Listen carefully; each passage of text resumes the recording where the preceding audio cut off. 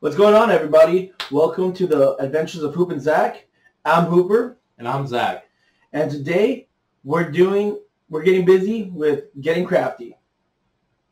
Should we do? I'll let that go. We'll let that one slide. Getting crafty, everybody. Getting crafty.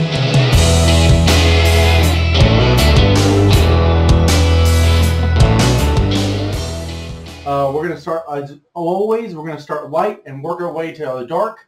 We don't have anything super dark here today, but we'll get to that in just a second once we get these beers poured out. We've got all our beers poured out. Again, like usual, 1 through 4. Same thing with these cans. The first beer that we've got is called Lizard People by Drekker Brewing Company. It's an Imperial Double New England IPA. This particular can is $7. It's 8.5 ABV. Comes in a 16-ounce can. Well, I would like to say, so first off, judging by the can, little bummed by that it's in a can, but I get it. I get them trying to keep the light out of it, trying to keep, zero air touching it. Yeah, the can helps protect the beer. And love the artwork on these. I really do. Okay. So here's the difference between someone who's not had a lot of IPAs and someone who has. Again, I still don't like IPA, but I can pick up the different smells now. That's the biggest difference. I can smell the floral. Again, this has been sitting in the fridge for 7-8 months. Yeah. Or no, 6 months, something like that. So, okay. Cheers, America. Cheers. Oh, this isn't bad.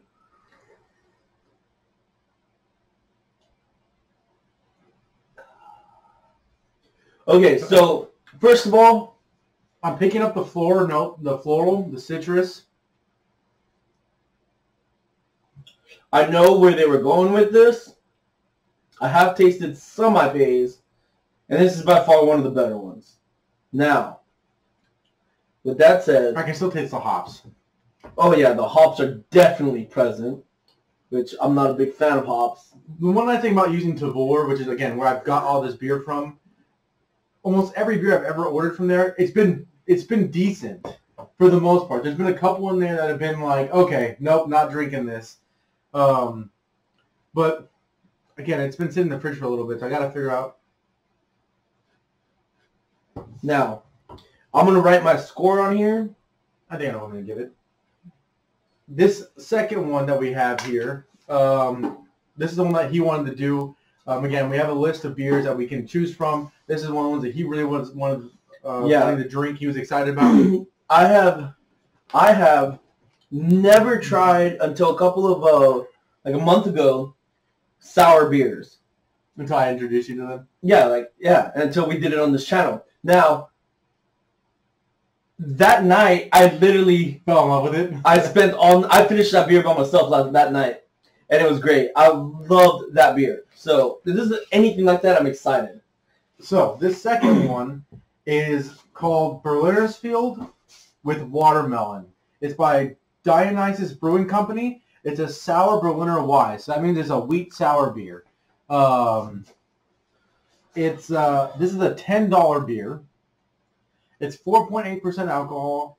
So first of all, bottle, love the bottle. Oh, artwork, wow. It's not crazy cool, but I like the artwork. It's simple. Yeah, it's simple. It's elegant. It's nice. And obviously, it's got the pink and the green, like you would see in a watermelon. It smells like watermelon. Yeah, that's a very fruity watermelon smell.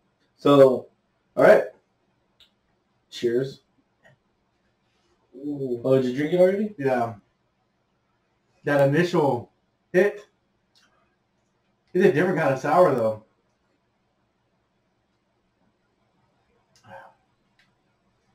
It hurt my tongue a little bit. Woo! That's pretty good. Gets you the little pucker in the back. That watermelon is actually much more subtle than I was expecting it to be, but it's again, it's like there. It's like it's almost like a champagne or drinking something super, super light, and it's hard to really. It's different. This is very different. This is very much like. It's original. I would call this a summertime beer all day long. You know what I mean? It's light. It's vibrant. It's easy on the tongue. It's easy on the stomach. I can't taste the hops at all. You don't feel. I mean, there's definitely there's still you definitely don't get that pucker power to this. Yeah, you don't get that. You don't get that chest pressure. I can drink this pretty easily. Yeah, I mean, it's super smooth. that's definitely a good beer. This next one, we're going to kind of mellow it down. Going to a lager. It's called Operador Suave. It's by a really good brewing company called Fremont Brewing. This particular one is an American light lager. It's $3.50 for this 16-ounce can, so that's pretty reasonably priced. Yeah. 5.4% alcohol, and yeah, so this was. Well, I'll tell you what. By presentation-wise, artwork on the can, yeah, kind of bummed it's in can, like always. I get it though. Artwork, love the artwork on this can. It looks a little hippie. It looks a little beach tone. Like if you're gonna be at the beach, it looks cool. This kind of looks like a Corona a little bit. I mean, and it's got that nice bubbling, like a champagne going on. Slightly bubbled champagne-ness going on. You ready? Cheers.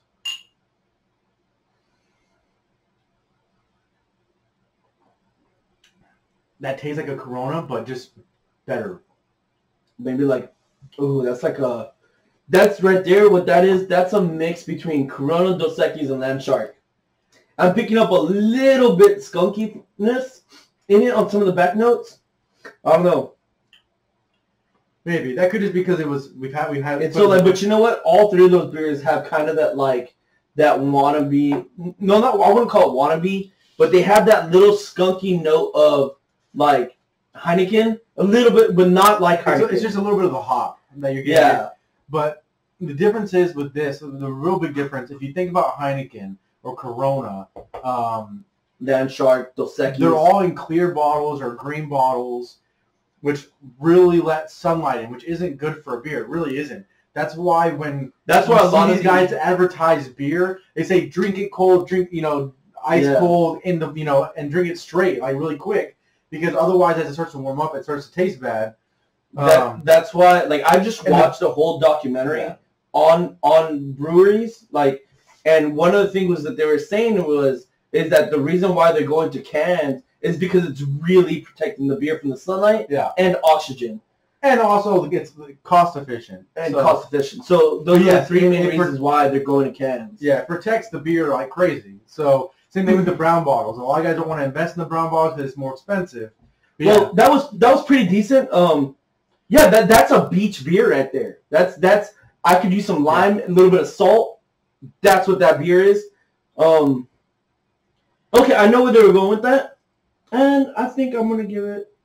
So while he's writing down his rating real quick, I'm gonna go ahead and the final beer that we got here, barrel aged Frog's Hollow Double Pumpkin Ale. So this will be our first kind of beer we've had like this by Hoppin Brewery, which you've seen before. They did one of our Christmas beers. This is a pumpkin yam beer. It's a $14 bottle, 8.4% alcohol. Has a nice golden, kind of pumpkin-y, orangey color to it. Yeah, which looks cool. Oh, First of all, bottle. Love the bottle. Love the size of that bottle. That's a big bottle. Artwork, it's great. I like the little frog thing. And they're simplistic. They have a logo. They have a brand. They're sticking to it, and it works really well. It definitely is spiced. Yeah. Yeah, you can smell the spice. You can smell that, like, pumpkin pie. Yeah. Very seasonal. Yeah, that's definitely like a seasonal beer right there. Hey. All right, man. Cheers. Merry late Christmas. Halloween. Oh, wow. Woo! Whoa. That had a bit of a spice to it. Has significant spice to it. You definitely pick up that pumpkin right off the bat. Pumpkin, spice, and then it floats down pretty smooth. There's you know what? I'm tasting the booziness, almost like a bourbon. Not a bourbon, like a whiskey. Like a whiskey? Yams. There's yam beer. There's yam in it. Yam. Yep, Asian whiskey barrel. So that's what it is. That's what I'm picking up on. Pumpkin. You get that spice, but then it's like has that smooth, like when you taste a really good liquor. There's a whiskey finish. Yeah, and it's just smooth, and you're not getting that like that burns. But when you get one of those really good, a little bit better than your average whiskey, but you can taste it. You're getting the whiskey coming down, without the burn. Yeah, it's very good. It's I was surprised by that one. That one really surprised me.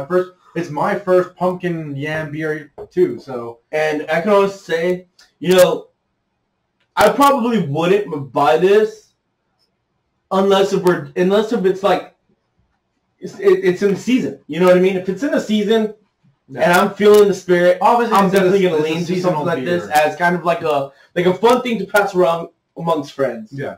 Not like Old Scrooge. Old Scrooge, oh man, I would drink that every day. Yeah. You hand that bottle to me, I drink it anytime. Or the Annabelle, what's it called? The one with the church on it? Oh, Lost Abbey. Lost Abbey? Old Abbey. Yeah, that one was so good. And it's not going to be on there. And some of those coffee, the pecan. Texas pecan stuff, I could drink that all day. Dude, those were good, solid beers. Yeah. I really like the sour beer the most out of these. Which one was your favorite? I kind of like this. I like this last one. Yeah? This one and the Berliner. This one? The sour. The sour, yeah. Those were good. Yeah. Yeah, definitely. I mean, obviously the lager was good, but it's obviously they're all good, but for your own, like, now they're being biased. Yeah, those are gonna be the two, because the lager's it's a basic lager. I mean, it's an American light lager. There's not much you can do to it. Yeah. But it's good for what it is. It's much better than than Corona and all those guys. What are your scores? Are we wanting to rate them with Untapped? Yeah, let's go ahead and rate it with Untapped. Okay, give us a second. We'll be right back. We gotta get the score from Untapped, and then we'll get back. And we're gonna get a little busy drinking. It's like 10 o'clock in the morning.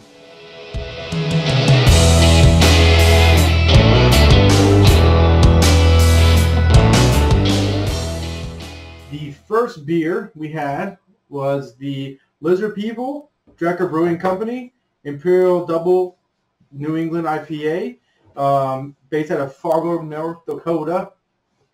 What'd you give it? I gave it a 4. I gave it a 3.75.